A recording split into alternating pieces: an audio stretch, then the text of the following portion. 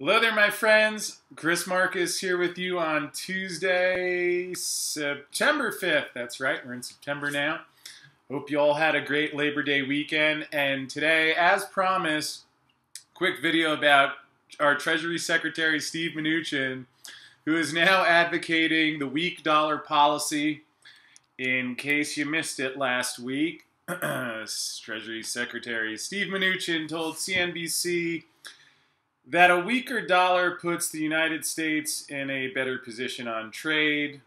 And he has a quote here which ends with, obviously, as it relates to trade, having a weaker dollar is somewhat better for us. So let's think about what that actually means, what he's actually saying there.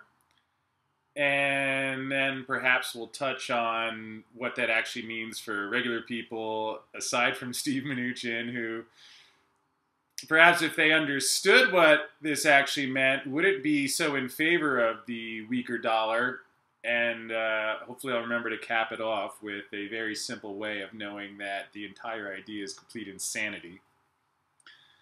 So the reason he's saying that is that essentially as the dollar weakens, it makes it cheaper for foreigners to buy things. So let's think about a simple example.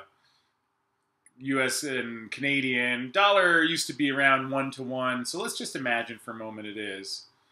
So if all of a sudden, let's say you're selling apples for $1 to Canadians, and then the dollar weakens. To make the math simple, let's say it loses half its value.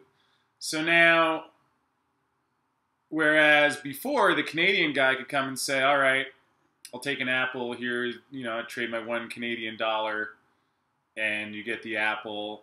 Now it only costs them 50 Canadian cents because the dollar has been chopped in half.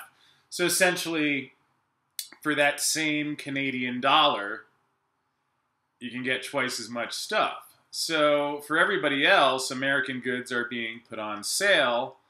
And yes, there is some validity to that sure, when things get cheaper, people will often buy more.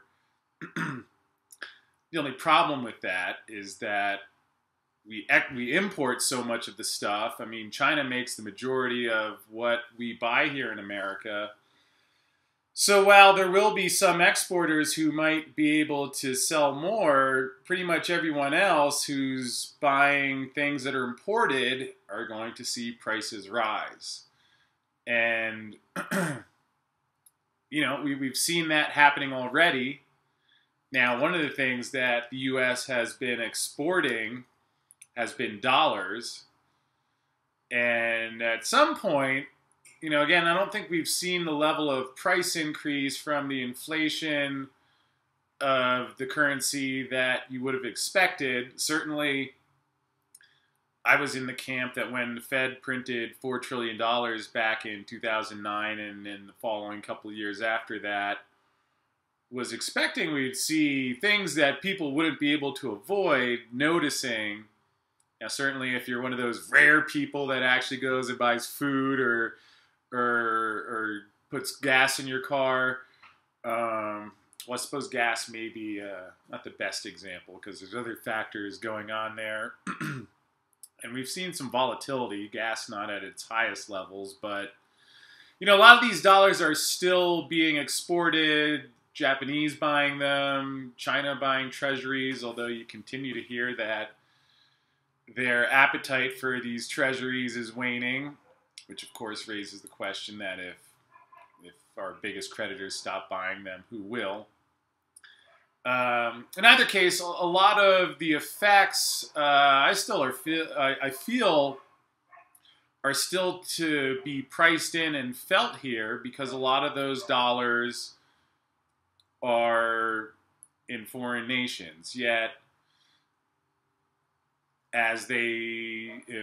should we reach that point, which I think is inevitable, that some of these foreigners stop wanting dollars and then they come flooding back here, you'll see significant price increases. Or if Steve Mnuchin and his friends over at the Fed decide that They're going to print more money because they want to be able to export more, so they can say, hey, look, the economy's roaring, but just because you're printing money to make your goods look artificially cheaper, what's not factored in there is how, with all the things that are coming in that you want to buy, if you want to go on vacation somewhere, you can just expect the prices of these things to skyrocket.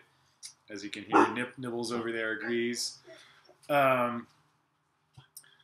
So here's a last way of thinking of why this really isn't a good idea. That, again, we used to think of the strong dollar policy, a strong currency that was the reserve currency of the globe, that had value, people had faith in. Yet now we have the U.S. Treasury Secretary openly saying, let's print more currency so we can make our goods look artificially cheaper. That's not, it's not really increasing productivity here. And the reason that, here's the simplest way of thinking about it, if that's really a good idea to make goods, raise exports by printing money, then why not just run the printing presses until the thing starts smoking? Just, if it were, again, going back to that, maybe there are free rolls in life. I don't know. I'm searching for them. I haven't found too many of them. But certainly in economics, where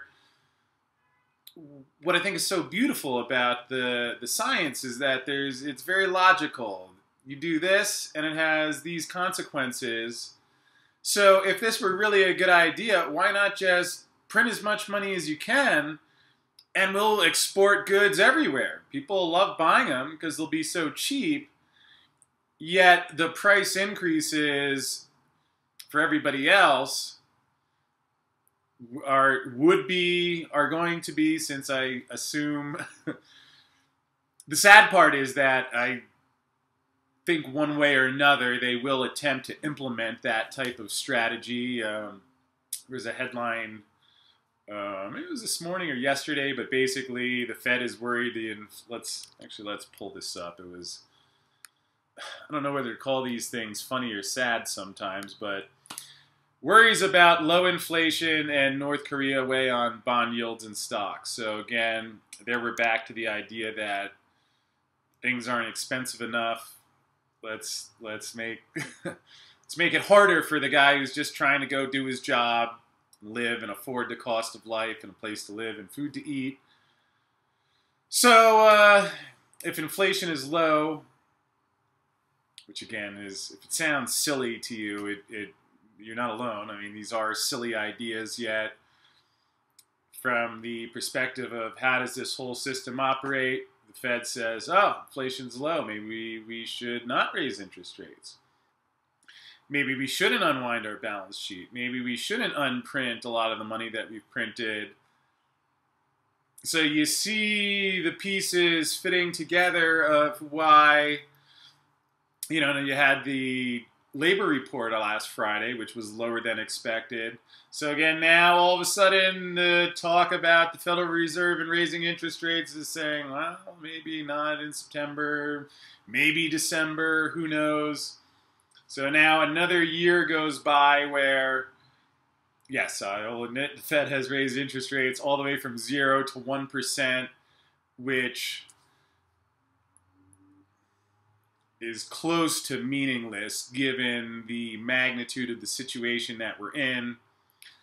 And you have the Treasury Secretary of the U.S. advocating openly. These are the things that, I think of like 20 or 40 years ago, you had heard, someone had told you this, you wouldn't have believed them. Whereas now it's amazing the statements that come out in public, which is why, certainly for precious metals holders, things have taken longer than expected. Yet, when I think, is there anything to make me think, well, maybe I made a mistake investing in silver or gold or some of these inflation protection assets? Don't take my word for it. Just listen to what they say. At least he's not lying. He's openly saying, I want to manipulate the currency, make it weaker. And at some point, the results of that will be felt in the precious metals markets.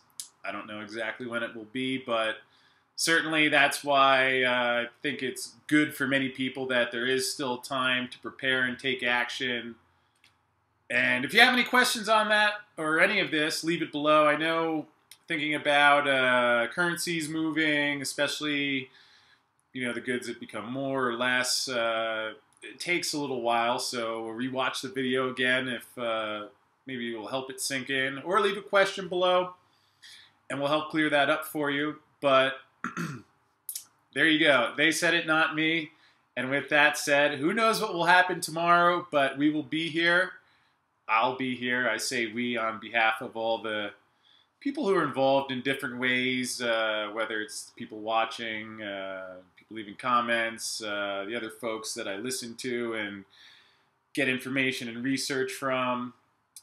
I like to think of this as a bit of a community we're building here. And anyway, love hearing from you. So with that said, enjoy your night, and we'll see you again tomorrow. Thanks.